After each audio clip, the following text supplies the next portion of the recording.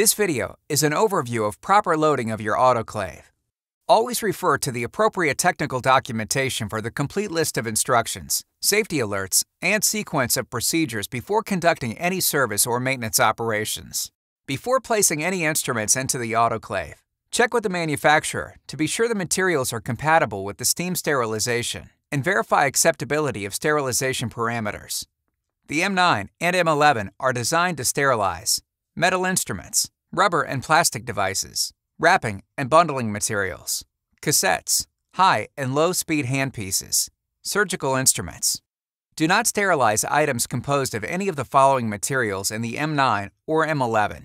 Corrosion-sensitive metal, fragile items susceptible to breaking under pressure or high temperature, biomedical waste, plastics that may break down or produce residue when exposed to steam or high temperatures. Clean and dry instruments thoroughly before placing them into the autoclave. Improper cleaning may result in non-sterile instruments or damage to the unit. To ensure proper sterilization of items, these general guidelines must be followed. This will ensure that steam circulation, air circulation, and adequate drainage of the condensed steam can take place. All containers must be placed so the opening allows steam to enter and the air and condensate to drain from the container.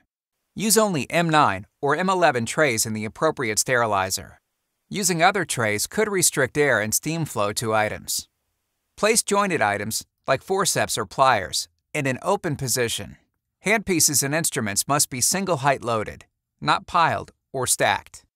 The M9 and M11 are capable of sterilizing unwrapped instruments for immediate use. Place a towel or absorbent paper on the bottom of the tray before putting unwrapped items in the tray. Follow regulatory guidelines for using unwrapped, sterilized instruments. The M9 and M11 are capable of sterilizing pouched or wrapped items to preserve sterility after processing.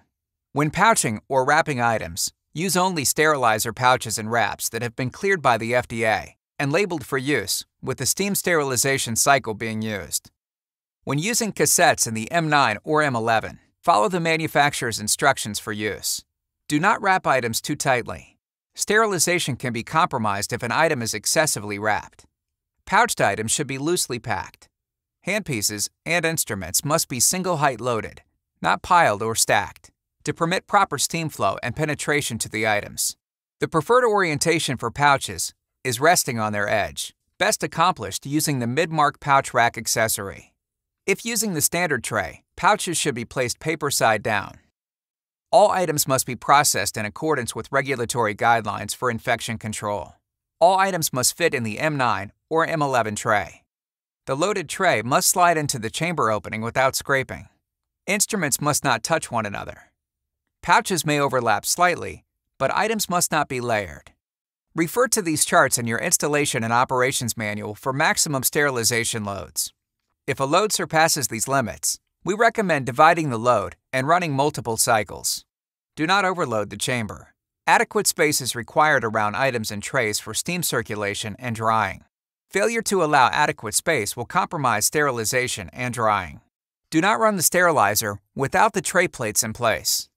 For more detailed information about loading your autoclave, please refer to the M9 M11 Installation and Operation Manual. For further support, contact Midmark Support Services. Call 1-800-MIDMARK or visit midmark.com.